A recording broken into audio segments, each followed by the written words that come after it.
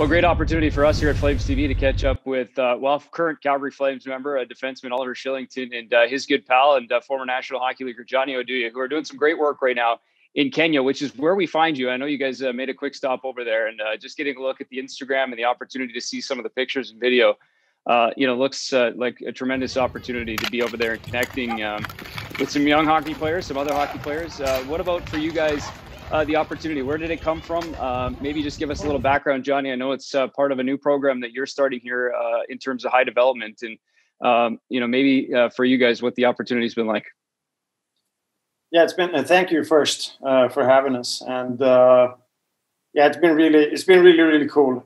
So the background of this is I've been into sports performance and trying to start a performance brand, clothing apparel, basically. And part of what we're trying to do is bring in some of my heritage. So my dad's Kenyan, and then obviously my mom's Swedish. So I have that mix, and trying to bring some of that into the brand, basically. So we're here doing a photo shoot and filming, and with that, we're trying to see the origins of hockey in a different way. And even though it's kind of weird that see people skating in Kenya, there's a hockey rink here, but most of the stuff we're doing now is filming street hockey, basically. And it's quite fascinating seeing the passion and the love for the sport in a quite unorthodox place, which is a great thing. A lot of the kids that are here come from challenging conditions, if you would say the least, and having this like community around hockey where they can find some other purpose and community, and just play and develop together is really amazing. So it's super fun. Oliver, how about for you to go along and, maybe expectations versus reality? What were you kind of thinking as you go in, and then, the passion that you've seen once you've been able to take part in some games over there? Yeah, you know what? It's been a mind-blowing experience from day one. I've seen stuff that I've never thought of, and just seeing people coming from surroundings where you see in movies, see and read in papers, and meeting people that really cares about the sport, meeting kids that really wants to play our sport.